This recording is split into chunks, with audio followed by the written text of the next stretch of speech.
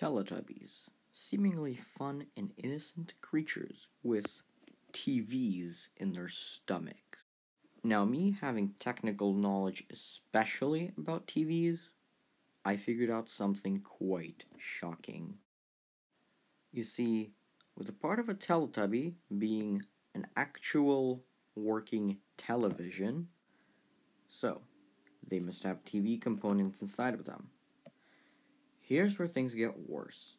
Because it would have been 1997 to, I believe, 2003 when the Teletubbies were made, there would be CRT components in the Teletubbies.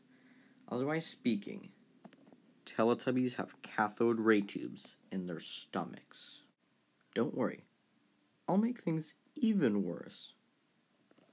You see, with these old CRT cathode ray tubes, you would have a high vacuum inside of the screen in order for it to function properly. But the problem is, if you were to break such a high vacuum screen, the whole thing would implode,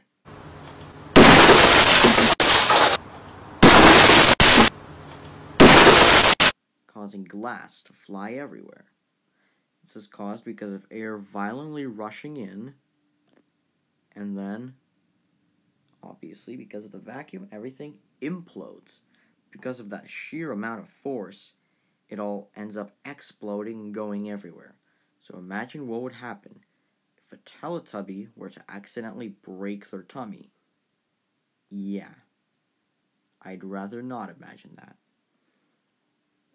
More things that are quite fascinating is that you can rejuvenate a Teletubby.